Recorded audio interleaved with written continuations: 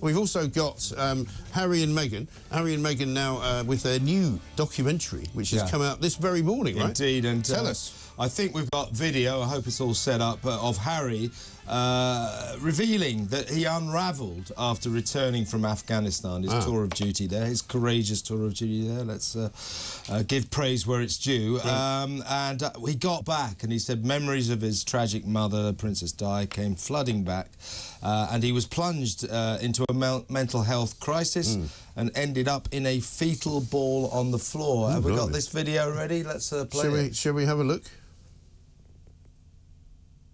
The trauma that I had, I was never really aware of. It was never discussed. I didn't really talk about it.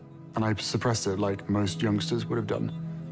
But then when it all came fizzing out, I was bouncing off the walls. I was like, what is going on here? I'm now feeling everything as opposed to being numb. The biggest struggle for me was the people that no one around me really could help. I didn't have that support structure, that network, or that expert advice to identify what was actually going on with me. Unfortunately, like most of us, the first time you really consider therapy is when you're lying on the floor in the fetal position, probably wishing that you dealt with some of this stuff. Interesting. We haven't seen him talking like this for a while, not since the last time he did one of these kind of, you know, this is what I was going through type things. I'm not clear. It's not clear what age he was when he was talking about this. Well, he's talking about when he came back from Afghanistan. So 20s. Yeah, it would have been that, wouldn't it? But when he says he didn't have, when he like says he didn't have anything around him, I mean, well, that's not entirely true, is it? I mean, you know, as I say, you have to be careful here. You've got to respect him. This guy served his country, he came back. He obviously went through some sort of mental health crisis, as I said earlier.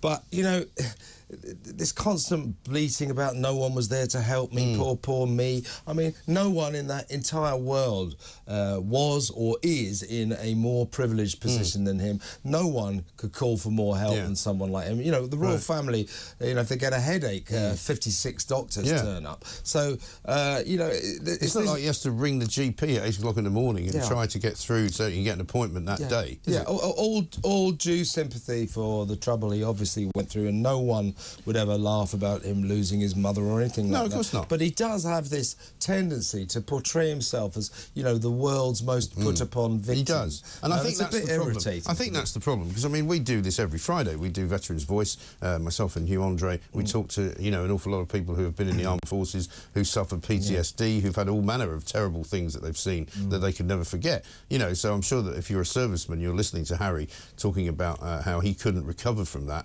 because he didn't know how to deal with it. That might ring a bell with some people, but he, of all people, was in a position to get help. Yes, exactly. Right? And then to sort of complain that I just wasn't and I didn't get any help. Well, as I say, as a member of the royal family, all you've got to do is call for help. Say, I broke my fingernail. There'll be 3 surgeons there in 3 minutes. Well, you just ring a little bell, don't you? So you know, the fact that he felt helpless, I suppose that's a personal feeling, but the fact that he was helpless, I think, is pretty dubious, because people would come in to help. And the other thing, I suppose, that people will say is that, OK, it's one thing to unburden yourself to a therapist, it's one thing to unburden yourself to your family, but why does he have to unburden himself to Netflix? Yeah, because it makes a better movie, that's why. And maybe it makes a contract that you've already signed. That will, without wishing to sound too cynical, that will sell very well. Yes, and this is their Harry knows it. This is their new documentary, which is about the Invictus Games, right? Yeah, which is coming out, I think, today. Yeah.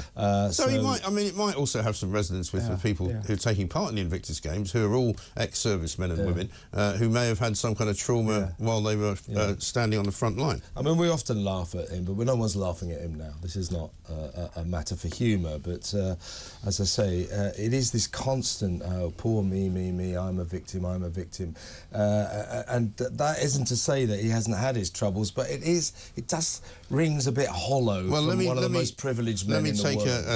Let me take a view from a tweet that I've got. Or I don't even know if you call them tweets anymore, do you? Yeah. Posts, right? Meta and X, forget it. Everyone says Facebook and Twitter. Yes. This is from Chloe, who says, I don't want to hear about how poor Diddham's Harry was affected by his Afghan tour. The man-child had access to psychiatrists on speed dial, the best support available, unlike his fellow veterans. Pathetic, self-indulgent, navel-gazing psycho-babble. Well, this is what I'm saying. This is how people may well react to that. And to that person, I would say, you may well think that, but we couldn't possibly comment.